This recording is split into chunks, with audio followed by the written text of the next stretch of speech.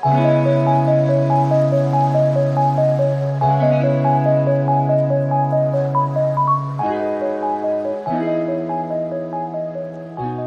Friends, welcome back to my channel my ప్రపంచం.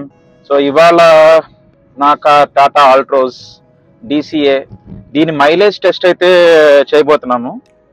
Mileage test in city ఎంత వస్తుంది and highway ఎంత వస్తుంది అనేది మీతో ఇప్పుడు షేర్ చేయబోతున్నాను.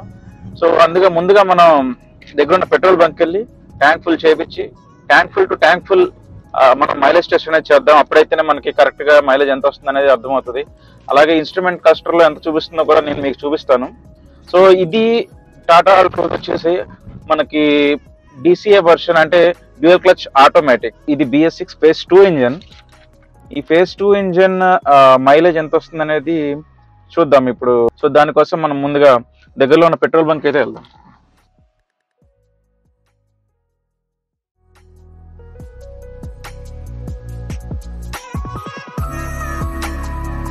So almost full చేపించాను. మనకి 14.2 అయితే వచ్చిందండి సిటీలో మైలేజ్.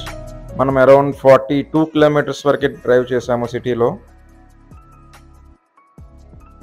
ఇక్కడ నుంచి మనం ఏం చేద్దామంటే ట్రిప్ బి నేను 0 అయితే సెట్ చేస్తాను. సో ట్రిప్ బి నేను 0 సెట్ చేస్తున్నాను. సో ట్రిప్ బి వచ్చేసి మనకు ఓన్లీ హైవే మైలేజ్. ఇక్కడ నుంచి మనకు తిరుపతి వెళ్ళే వరకు ఎంత వస్తుంది మైలేజ్ అనేది కూడా మనం ఇక్కడ చూద్దాము. ఇప్పుడు మనం అయితే ఆల్మోస్ట్ 130 కిలోమీటర్స్ వచ్చామండి హైవే మీద. సో ఇన్ హైవే మీద 23.3 కిలోమీటర్స్ పర్ లీటర్ అయితే చూపిస్తుంది మైలేజ్. అండ్ వచ్చేసి ట్రిప్ ఏ మనం ఆల్రెడీ సిటీలో ఆల్రెడీ క్యాలిక్యులేట్ చేసి ఉన్నాం కదా ఇందాక మైలేజ్. సో ఆ ట్రిప్లో వచ్చేసరికి 20.1 చూపిస్తుందండి. ఈ బెస్ట్ మైలేజ్ అనే చెప్పాలి ఈ సెగ్మెంట్లో. ఆటోమేటిక్లో మనకి ఆల్మోస్ట్ 23 కిలోమీటర్స్ పర్ లీటర్ అంటే చాలా ఎక్కువ వస్తుందన్న చెప్పచ్చు. ఇది అరౌండ్ మనకి ఏంటంటే కంపెనీ వాడు క్లెయిమ్ చేసిన దాని ప్రకారం ఇది 19 to 20 వస్తుందని చెప్పాడు. బట్ ఇది మోర్ దాన్ దట్ వస్తుంది. 23.4 కిలోమీటర్స్ అంటే ఇది I think this is the best car in this segment. Star rating కూడా 5 స్టార్ రేటింగ్ ఇచ్చారు. 5 స్టార్ రేటింగ్ ఉంది దీనికి. సో మనకి సేఫ్టీ పరంగా కానివ్వండి, మైలేజ్ పరంగా కానివ్వండి, అండ్ పర్ఫార్మెన్స్ పరంగా కానివ్వండి ఈ సెగ్మెంట్ లో. అండ్ ప్రైస్ కూడా అరౌండ్ మనకి 10 lakhs లో వచ్చేస్తుంది. ఈ ప్రైస్ సెగ్మెంట్ లో ఇన్ని ఫీచర్స్ అండ్ ఇంత పర్ఫార్మెన్స్ బేస్డ్ అండ్ ఇంత కంఫర్ట్ నేనైతే ఏ కార్లో చూడలేదు.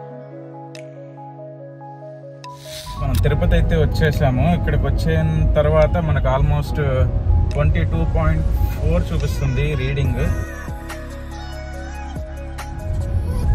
సో టోటల్ ట్రిప్ వచ్చి 224 kilometres and total city plus highway వచ్చి 20.6 కిలోమీటర్స్ పర్ లీటర్ వచ్చింది. ఇప్పుడు మనం మళ్ళీ ట్యాంక్ ఫుల్ చేపిద్దాము. ట్యాంక్ ఫుల్ చేయించిన తర్వాత ఎంత ఫ్యూయల్ పట్టింది అనే దాన్ని బట్టి మళ్ళీ మనం క్యాలిక్యులేట్ చేద్దాం. సో ఓవరాల్ ట్రిప్ వచ్చి 269 కిలోమీటర్స్ తిరిగాము. ఇది టోటల్ ట్రిప్ కూడా ఫుల్ ఏసీతోనే రన్ చేసాం మనం. ఇక్కడ కనుక మనం చూస్తే ఓవరాల్గా ఫిల్ అయిన పెట్రోల్ 13.57 లీటర్స్.